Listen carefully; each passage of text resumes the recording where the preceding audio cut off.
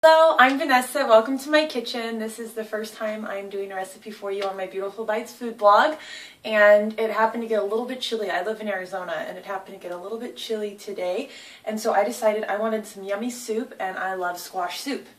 These can be a little bit intimidating sometimes, especially just looking at it, but they are so delicious. It's a butternut squash, and they are really buttery, so you can make it so yummy and so scrumptious without using too much butter or too many unhealthy ingredients. So first, we're going to go ahead and cut into this. Now, it's a little bit difficult to cut into, especially if you don't have wonderfully sharp knives. There we are. So you're going to go ahead and cut the ends off of that. And everybody does this differently, but I like to use a peeler, and so it's a little bit hard to peel.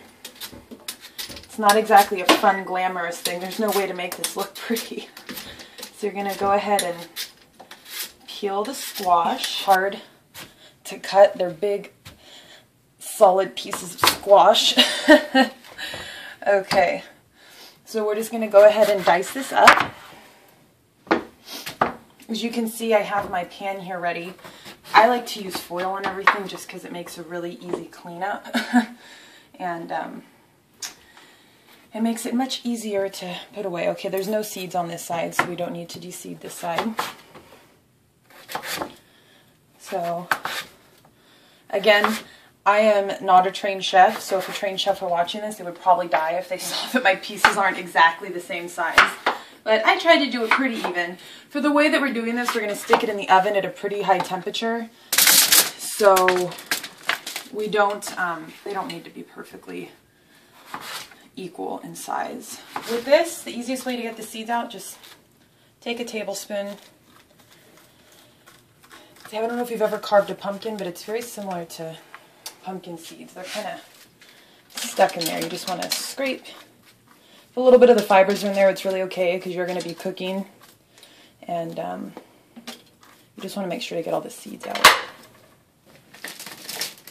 Here, so it's about 3 pounds of squash that we're going to go ahead and put in our plate there. And then you want 1 medium yellow onion, sweet onion, whatever you can find. I'm just not a big fan of white onions. They have a tendency to just not... I just personally don't like the flavor, but that's just my personal taste. Take an onion, cut it in half, just dice it up, rough chop like the squash.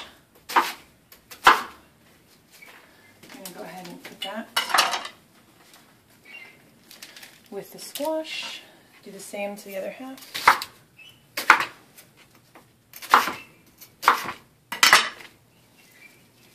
Two good sized carrots. These are both probably pretty medium to large sized. They're just going to add a little bit of sweetness to the soup. It's actually not necessary. I just like the flavor that it adds. Go ahead and give those a quick little peel. Usually what I do with these is I'll just cut the thicker part in half and then just kind of do a rough chop on those. Scatter them in with all that. So now we have a nice little assortment here. Okay. And I'm going to do half a teaspoon of black pepper on here.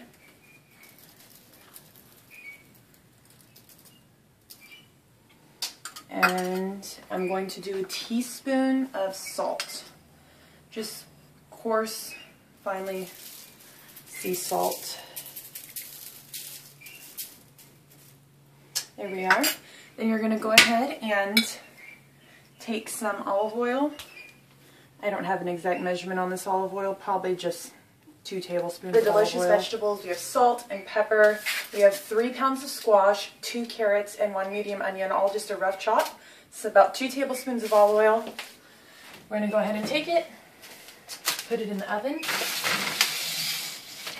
and let it be. Our squash and our carrots and our onions are in the oven right now, baking up, softening up, so we can go ahead and blend them together. But the base of our soup is actually going to be made out of chicken stock. So we have about 3 cups of chicken stock right here. Pour it into there. A teaspoon of white pepper. I have 1 teaspoon of salt. Half a teaspoon of black pepper. and a 1/4 teaspoon of paprika. What really brings out the flavor of the squash is going to be a nutmeg. And it's a little nut. You can get them in any spice aisle. And just a little zester.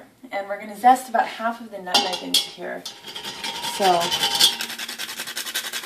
just be careful you don't zest your finger off, because I've done it before. It doesn't feel good. We just want to get it warm, so whenever we add it to the squash in the blender, it's ready. So there's that. I like to have something to go with it. Sometimes I'll make a homemade crouton, but today I want to make a homemade crostini, and this is something that you can make to go with really anything. They're delicious and they're crispy and they're just yummy.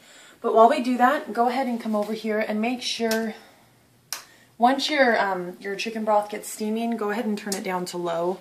Again, you don't want too much of that to cook out. We have a great little local bakery here, MJ Bakery, and they are so wonderful. I love their bread. Just went today and got this. I'm going to use 1 clove of garlic in this, so go ahead and use the back of your knife and break open the garlic. So what I did is I went ahead and I melted 2 tablespoons of butter. And I went ahead and made a little Italian mixture to go with that. That's a 1/4 teaspoon of basil, a 1/4 teaspoon of salt, a 1/4 teaspoon of oregano, and a 1/4 teaspoon of rosemary, and 2 tablespoons of butter. And we have a 1/4 cup of olive oil.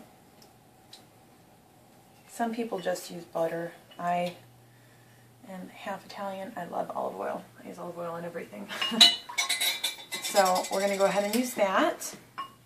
And then to give it that extra kick, which I love garlic, but I like to use a garlic press just because it makes it nice and small and even. Put a little bit of garlic through there. Cut some of it off. And a little bit more. Cut it off. So there we are. There's 1 clove of garlic. Mix all that together. It's almost like a garlic bread. This pretty much is what you would do for garlic bread, but I like to make these nice and crisp and thin. So then, you can use a bread knife. Let's go ahead and cut into this. So, unfortunately, you can't really use the end for,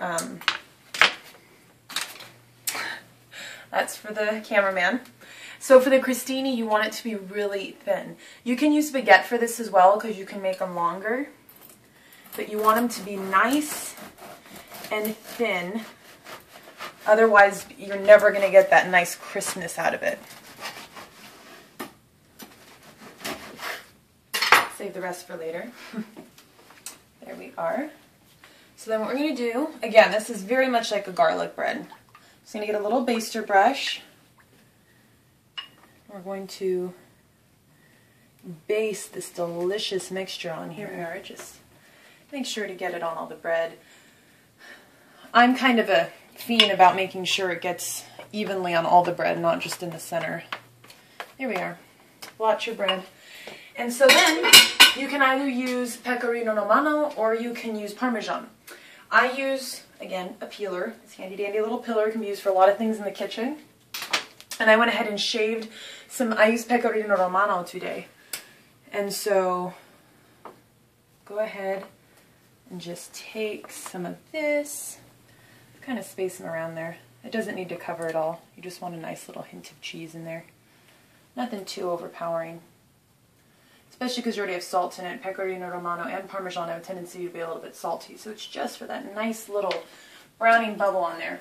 So you're going to go ahead and as soon as our squash comes out of the oven in just a few minutes, then we're going to go ahead and put these in while we're blending up the squash. Here we are going to go ahead. Our timer just went off. So let's grab our squash.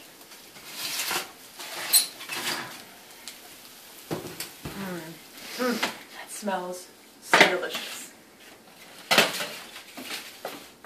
So we are going to, a good test for squash to see if it's ready. See how that just, you can basically push it down. It's ready. And while we're doing this, let's go ahead and now turn our oven on broil.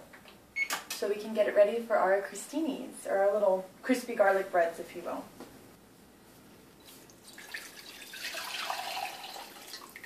Okay.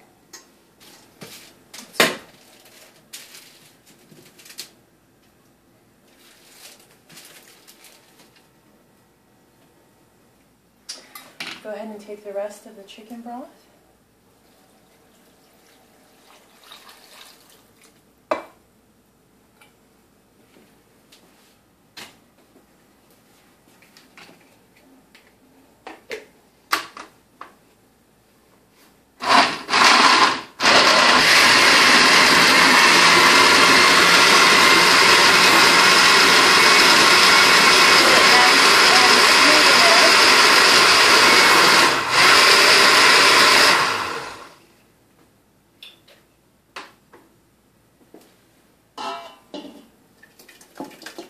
Squash, the great thing about squash is it's a wonderful source of fiber and dietary things, and it's healthy for you, and it's so yummy. Let's go ahead and put the crostinis in the oven.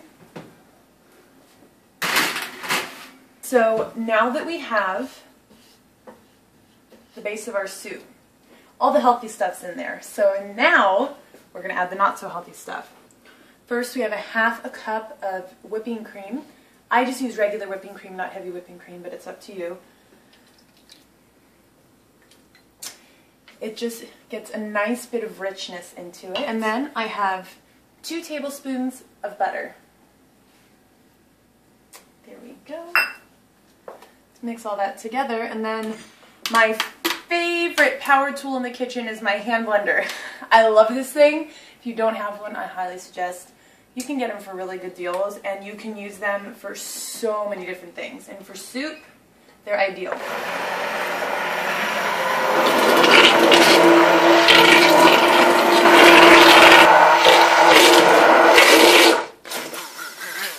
Let's go ahead and detach that.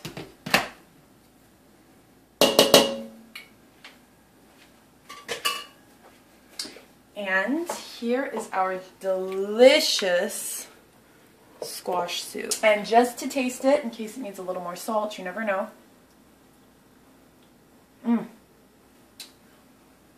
It's perfect. I smell garlic and cheese and all the delicious things. I think that these are definitely, ooh, nice and brown. Delicious. There we are. Let's go ahead and serve up our squash soup. Go ahead and get a ladle. There we are. So there's some squash soup. And let's go ahead and take one of our crostinis, our little crispy garlic bread. And that there, I think, is a beautiful bite. Let's go ahead and try some. This is a great way to get your veggies, your fibers, give your kids veggies and fibers. Even if they think they don't love it, don't tell them what it is. Tell them it's cheese or something. It is absolutely delicious. You are going to love it.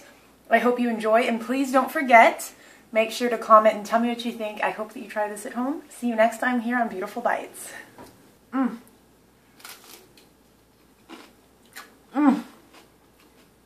you hear that nice crunch? Delicious.